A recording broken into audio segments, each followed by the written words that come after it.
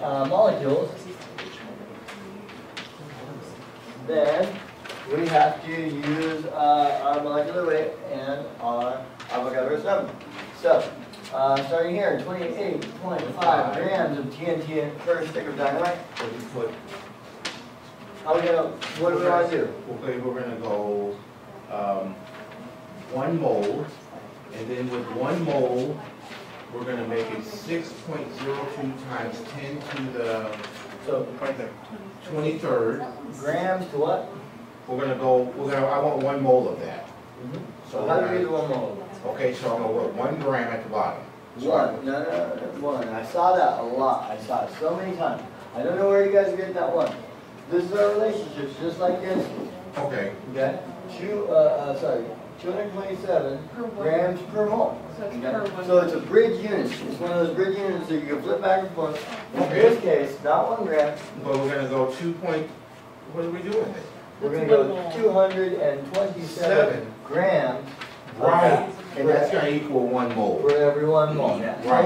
A lot of people did that. I saw That's that. the way I was like, what the heck is, where is this 1 coming from? A lot of times it didn't have unit or Because anything. I'm trying to get rid of the gram, that's why I was trying to get rid of it. It's not that important to use that .14, right? It's not gonna make a big difference. No, it's not going to be too important. I mean, you know, a lot of times I'll ask it for you guys to put it in 3 significant figures or something. So, in scientific notation with a certain decimal place after the, you know, the 10th place or something.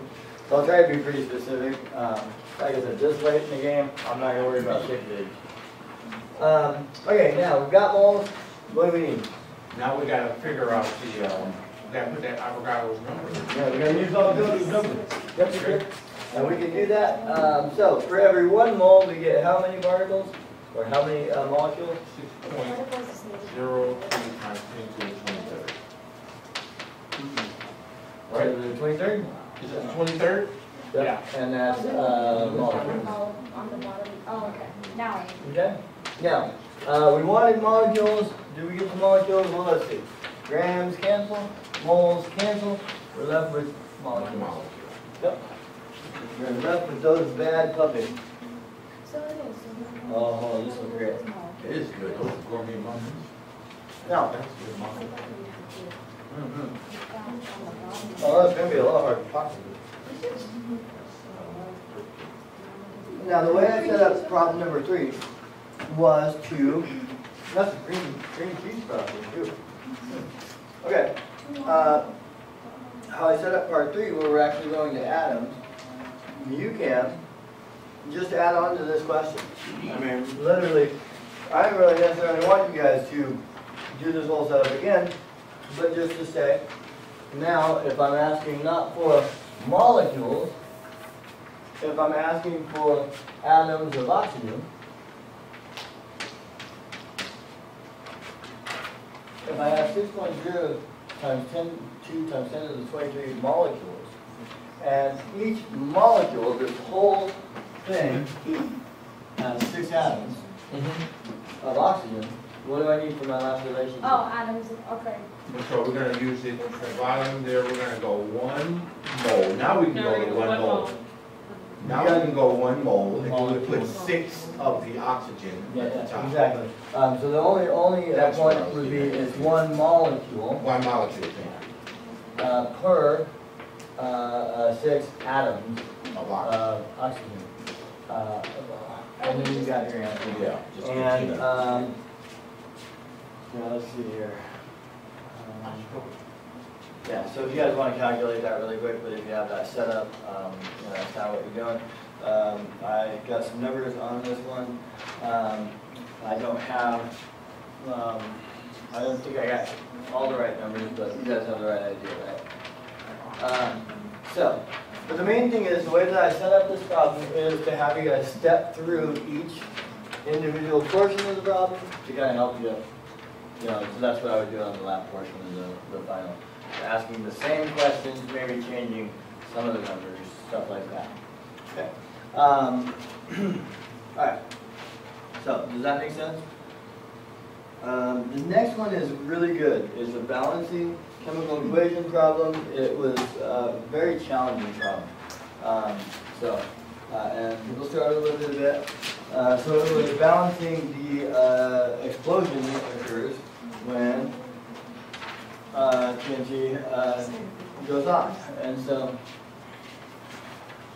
it was challenging. A lot of people did pretty well on it. I also broke the question up into smaller pieces. There are 4 points in the question. Actually, balancing the question was only worth 2 of the points, and then the other 2 were like, is this reaction reversible? Is it a redox reaction? Okay? So we definitely need to go over that. Best for geometry stuff. I'm going to not go over that question. Look at your lab. Look through your lab. You got a bunch of examples right there. I went through and corrected them. And I thought that was a really important one. I went through and, okay. But I would definitely understand how to do that. You guys get a balancing question on 3 of the 4 exams. Okay, I'm looking just right here. I have a balancing combustion, balancing chemical equation of acid and a base, and then balancing combustion. It's gonna be an important concept. Okay. All right. So you are given C. Alex. I'm used to. Thank you. C7, H5, and 3O6, and I give you guys the breakdown product of this, which was good. Carbon, I'm not going to worry about states of matter. Carbon monoxide plus N2 plus H2O, and actually really fast, you get gas, and a solid. Interestingly enough, is that expansion of going from a solid to a gas that creates a huge explosion, right? Okay, same thing as how your car thing works. Sorry, this is a little, but we'll get through it. Here, I'll actually rewrite it as we do the problem. How's that? Yes. So we're starting with our C7H5N3O6 compound. What do you guys want to start with? I'm going to start with the C. We'll start with C? Because, is it right, the hydrogens and the oxygens make an uneven number? Does someone use it? What? But we have to put the 2 in front of the C. Well, so I really like your idea, Yeah, that's not because you're not balancing anything that's, it's a single portion. So let's give it a shot. There's no other compounds. I think that, starting there, possibly starting with nitrogen also would be good spots to start. What do you guys think? Do you guys want to start with carbon or nitrogen? Start with Nitrogen? Okay. So we've got 3 nitrogens, and we have N2 is our final product, so we're going to have to rectify that. So what do you guys think? You guys want to start with 3N2? 3 and 2. Because that will be something that we can end up with, the right thing. Okay. I'm going to back this off. 3 and 2. I'll finish this thing out and we'll work our way backwards. So plus we have some number of CO plus some number of C, and then finally plus some number of H2O. Now, if we work backwards from where we started, we also need to figure out how many of the original molecules. If we have 3 N2s, we only have, so that's 6 nitrogen. We need 2 in over there. We need a 2 right here. Okay. All right. And now let's just see if we can fill in blanks. I say we focus on. Well, let's look. So we have 14 carbons. We have 2 places to put carbons, right? Right? 14 carbons, and we've got 2 places, so let's just split one. Let's say 7 carbon goes here, 7 carbon goes there. Okay? Now we just need to figure out if we get oxygen and hydrogen to balance down there. We have, balance across the thing. We have hydrogen in only one place, so let's start with that. So if we have 10 hydrogens, Then we would need how many dihydrogen monoxides? 5. 5? Okay. And then, so now we've used up 5 of our oxygens. We had 12. Is that gonna work? Yep. Alright. No. 7. How do we know it's gonna work? Because 7 plus 5 is 12. Okay, because we did really fast in our head, we balanced what we should have on each side. So here we should have 14 carbons, 10 hydrogens, 6 nitrogens, and 12 oxygens. Okay? With that, we need to also have that same amount on the other side. Remember that chemical equation is just like a mathematical equation. If you have an equal sign, which in this case, this guy it just means equals, you know, although it also gives directionality to it, right? Then we need to be able to balance this thing. So do we have 14 carbons on this side? Well, yes, we do.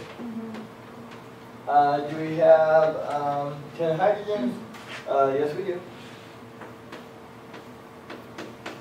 Do we have enough nitrogen? Yes, we should have 6. We have 6.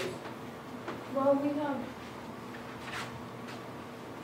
3 times 2, 6. yeah, no, the hydrogens, but they're, oh, okay, never mind. The 2 applies to the, all of them. And then, well, it applies to